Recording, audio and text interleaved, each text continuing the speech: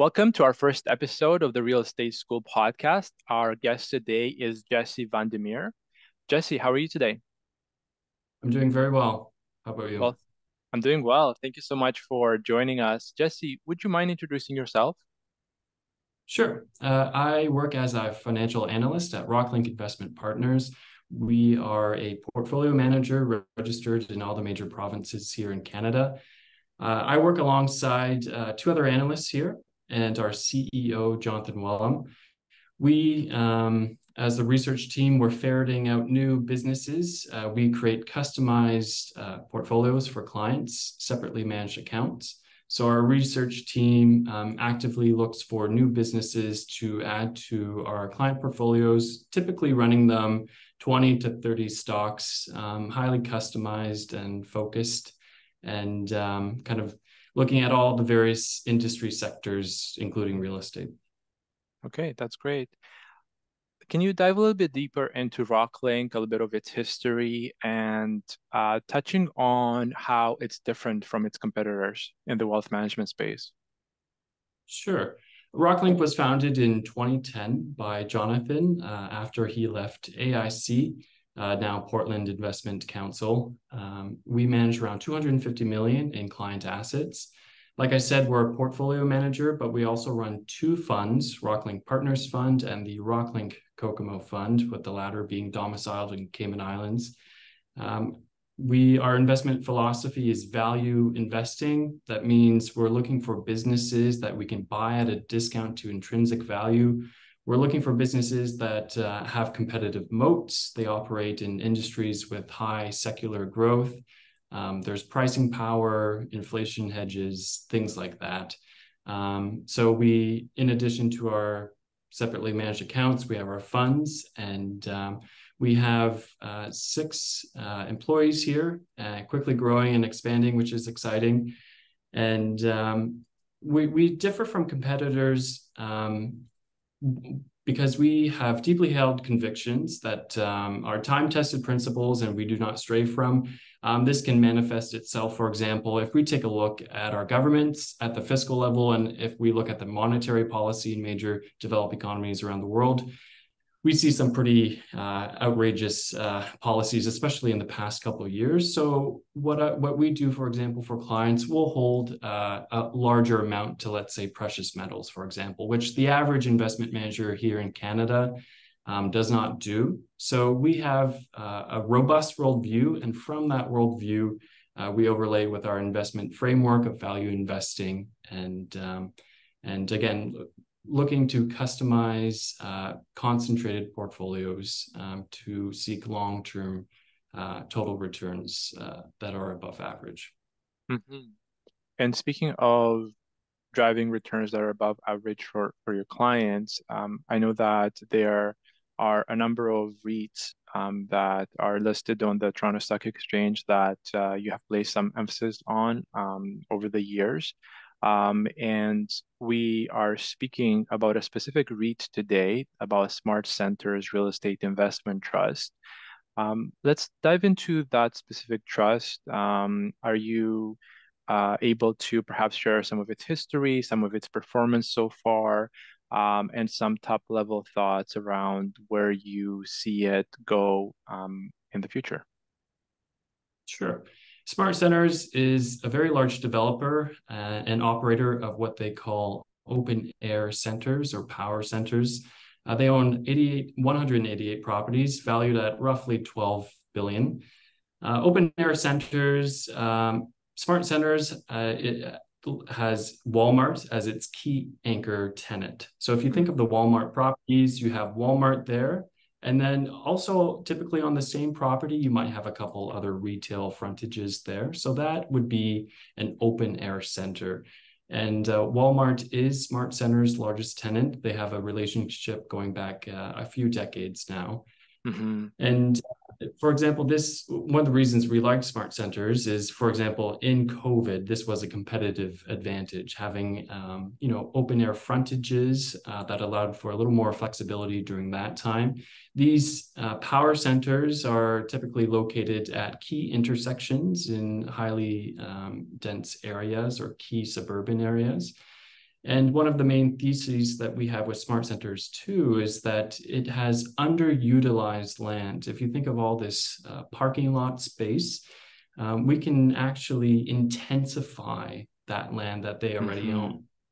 Around 25% is underutilized. So with SmartCentres, it doesn't actually have to go into the market to purchase more property. It can intensify its own land that it already has. In terms of occupancy, around 98%, which is industry leading with its retail peers. 95% of that is with large regional or national tenants. I think of the Dollaramas and the Rexalls and so forth. These are very big tenants, investment grade, providing essential services. 65% of the tenant revenue is from the essential service space, which also adds to its recession-proof nature. And the REIT is undergoing around 92 development projects at this time. So not only is it receiving great revenue from its key stable national tenants, but it's able to increase the value by developing on its land and has around 92% or 92 projects going at this time. It's also conservatively capitalized. You have just under 4% average weighted interest that it's paying on its debt, and with an average duration of 4 years. So you bring all these characteristics together. It's a key retail or open air retail landlord, and it's developing on those properties. And then also, like some other major REITs here in Canada, you see them go into the residential space. They can develop condos on these properties, rental, residential, even retirement homes and storage centers. So we like all those aspects together. Looking at its history, Mitchell Goldar, which is its current chairman, has a long relationship with Walmart. As Walmart expanded into Canada in the 90s, they struck a relationship, and Goldar was developing all these key properties for Walmart as its tenant anchor. SmartCentres today is a combination between Callaway REIT and the SmartCentres of the 2000s. Callaway bought SmartCentres in 2015 for around $1.2 billion. And so what you have today is an integrated developer, asset manager, acquirer, has all these real estate functions in-house, which is also another key competitive advantage.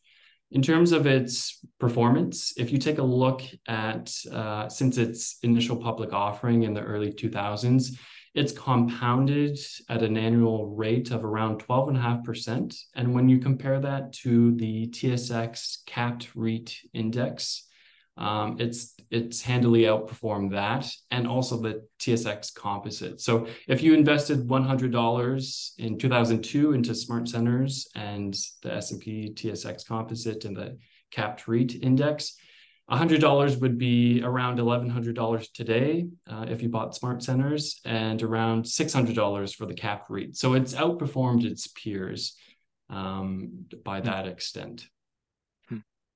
It's done well. Yeah. And if you were to reflect on this strong performance that it's had so far, is there anything that someone should pay attention to moving forward that could impact its performance in the coming years, if someone was to be reflecting at this point in time as to whether they're interested in buying this particular REIT?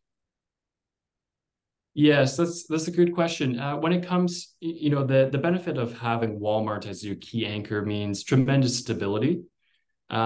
But the real juice in the returns going forward, investors should pay attention specifically to the development closings of its various residential developments, office towers, like I said, retirement homes, self-storage.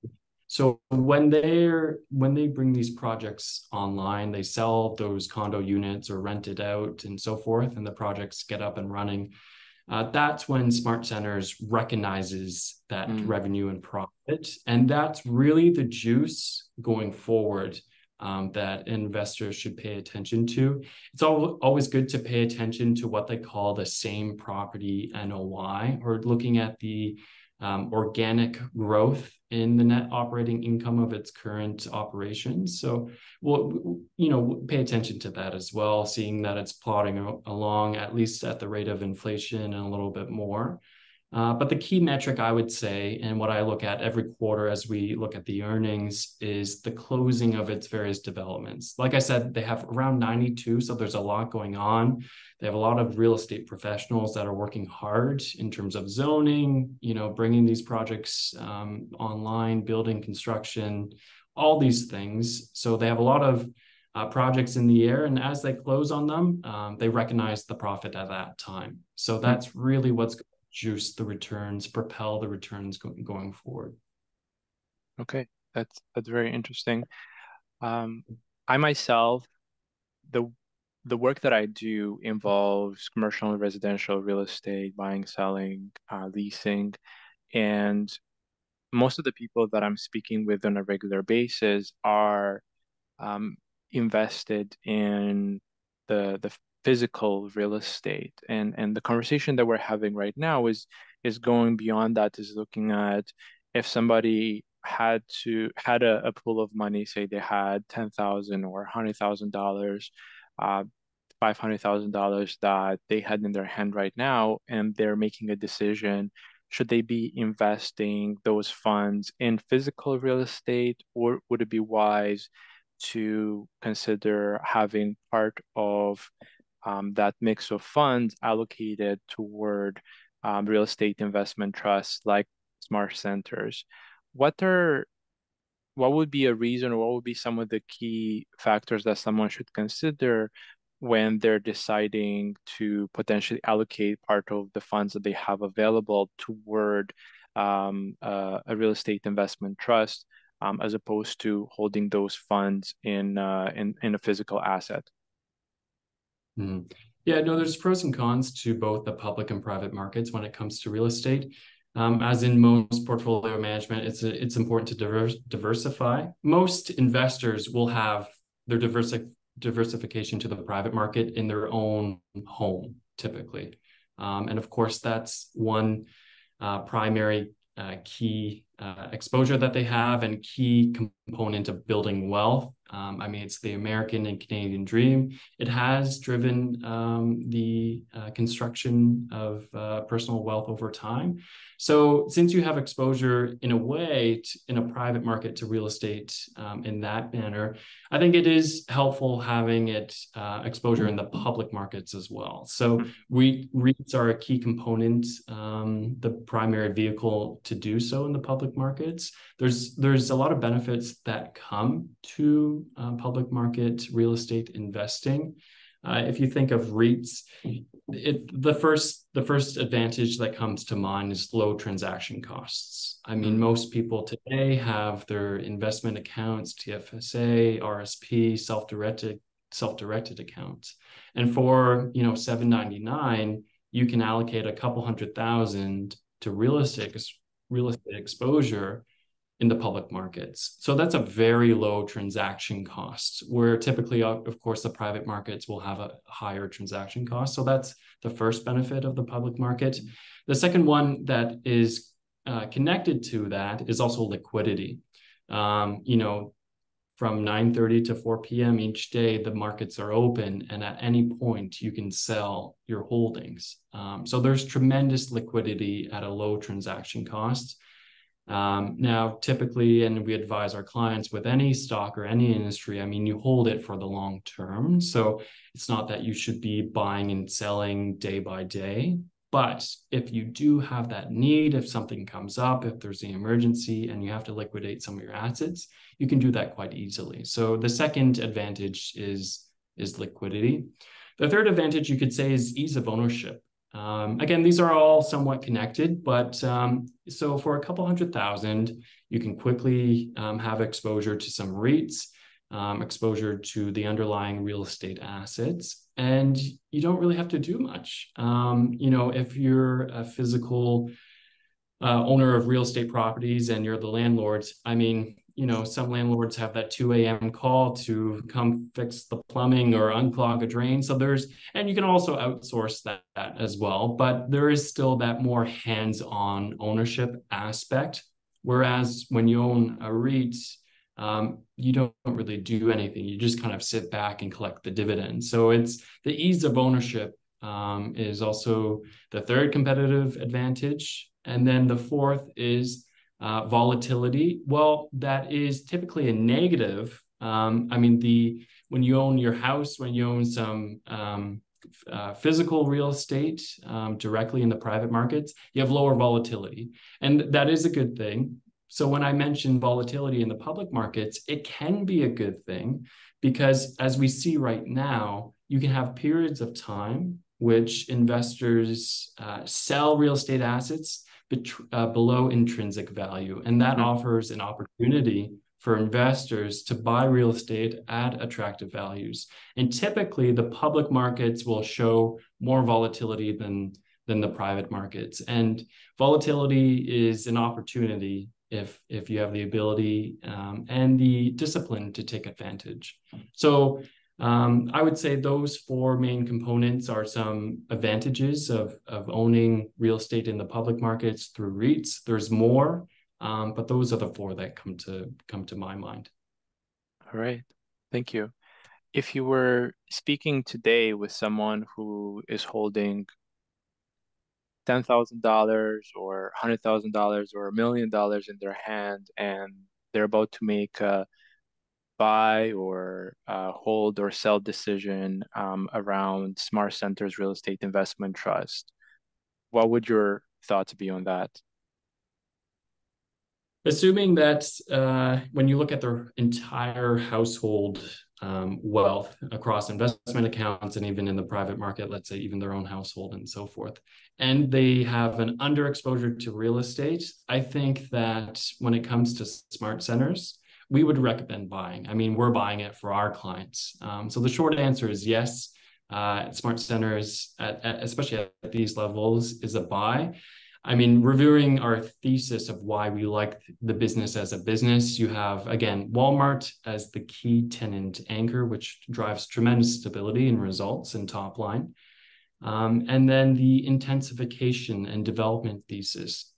SmartCentres does not have to go out and buy land. There are some REITs out there, some in different sectors that sometimes are forced to either sell or buy land at inopportune times.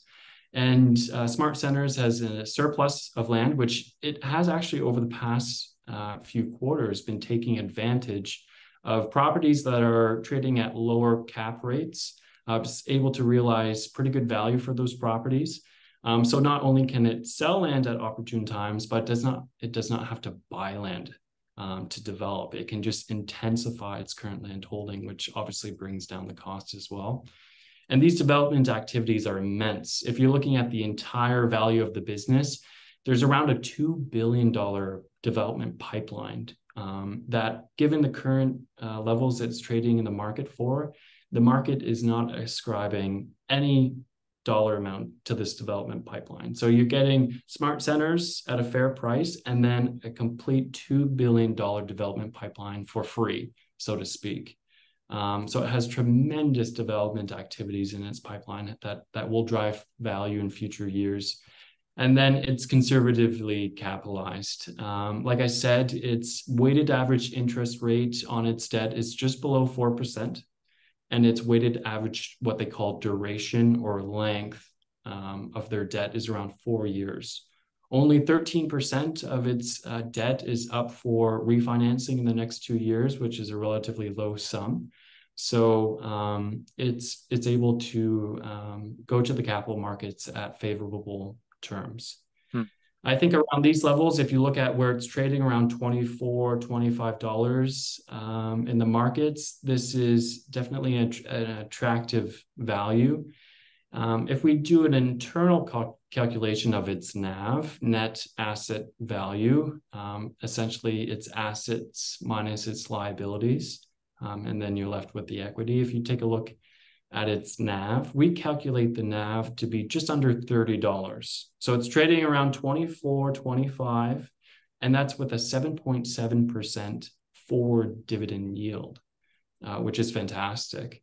We calculate its NAV to be just under 30. So given those two factors and given the thesis around the business, we're definitely buyers at these levels. I would recommend someone who needs exposure to real estate and specifically public real estate vehicle, that SmartCentres is a fantastic way to gain that exposure.